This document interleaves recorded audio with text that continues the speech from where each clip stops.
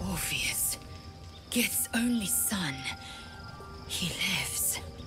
It is not the Geich visitor that Vlaakith would destroy and Voss would set free.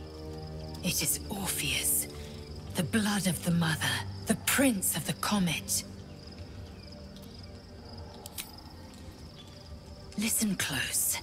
The Emperor spoke only in half-truths. Let us remember our history together. Long ago, when we rose up against our Geich slavers, Mother Gith made for the Hells to secure an alliance with the Archdevil Tiamat. Tiamat gifted the Githyanki our red dragons. Gith remained in the Hells, and Tiamat's envoy proclaimed Vlaakith our ruler. The first Vlaakith of many. It is Vlaakith 157 whom our people now call Queen. Orpheus is Gith's only son. He led his mother's own honor guard in a coup against Vlaakith I. It was Kithrak Voss himself who slayed the prince in vicious battle, or so the Varshas teach us. Yet the Prince of the Comet's been with us, subdued by that repugnant illithid. Should Orpheus go free, he would tear Vlaakith's empire to pieces and build new glory from the scraps. The seed and the sower. Every word Voss spoke, he spoke true. Orpheus is the living proof of the Queen's lies, and the living weapon that conquered our Geich slavers. One word from his lips, and the people would doubt. 2 words, and they would rage. 3 words, and they would bow to the true heir. If the Githyanki are to be free, the Prince of the Comet must lead the way.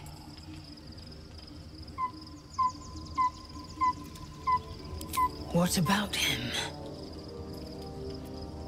The historical slates describe Orpheus as a fearsome, terrible creature, powerful beyond measure, and enthralled by the Geich. So mad with power, he'd smash through the Githyanki Empire and deliver the shards to his illithid masters. And glowing with such psionic force that he and his red dragon blazed a trail through the skies. A lethal comet careening towards our people. Lies, of course. Vlaakith spread a false image of Orpheus as monstrous betrayer, and her knights as the butchers who sliced him through. She was right to fear him, I'll grant her that. So great is the comet, it could shatter her reign. The Emperor may be loathsome, but it's right. Orpheus can disrupt a Geich hive mind.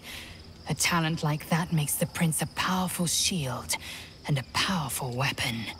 Why destroy a weapon like that, when you can contain it in a relic and keep it for yourself?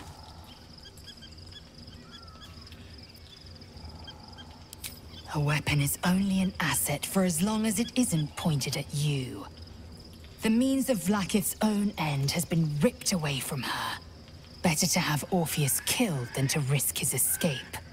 Better to risk the rise of illithids than let the Prince of the Comet deny her the godhood she craves. Orpheus is honor guard, loyal to the end. Trapped by Vlaakith in the same prism holding their noble prince, fruitlessly hacking at the sphere that contains him. They see us as Geich, tadpoled husks in the Emperor's thrall. I regret their deaths, but I pledge to live as they perished, in the service of Gith's son. Very well.